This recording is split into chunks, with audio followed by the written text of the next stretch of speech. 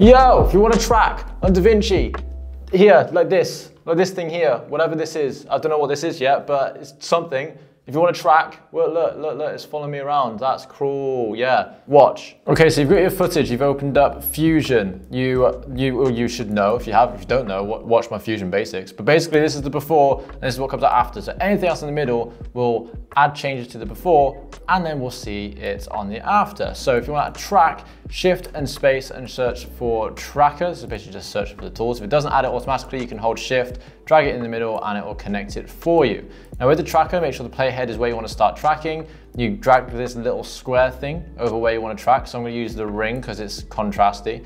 The higher contrast, the better. This is very small, so it's going to be a pain in the ass. That's what she said. This inside box is basically what you want it to track. So if it's something small like mine, I'll make it a bit smaller.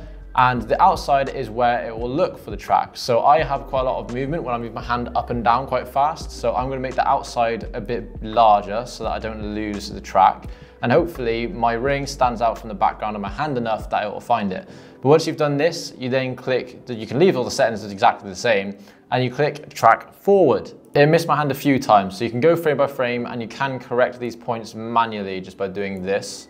And then you can go forward to the next time it missed, and you move that forward again. So now you want to add some text in. You drag the text node on and connect the text node to the tracker node. You have to make sure that in the tracker settings, you go up here to operation and change operation to match move, and then it will allow you to see the text. If you don't do that, you can't see the text. And I can move the text to where I want it to be. So if I just want it to be just above where my ring is. And now the text will follow my hand movement when I move it up and down and around and everything like that, as you would have seen at the start. So say you want to track an image rather than just text. It's basically the exact same. You do the tracker as normal, go up to your media pool and drag the image on that you want to track. You drag the output to the green input because green is foreground, but the image isn't showing up. You need to go to tracker, change the operation and change that to match move, and now it will show up. Now it tracks to my hand, but it's not in the right place. So we need to click on the image, shift and space, and search for transform and add that in there.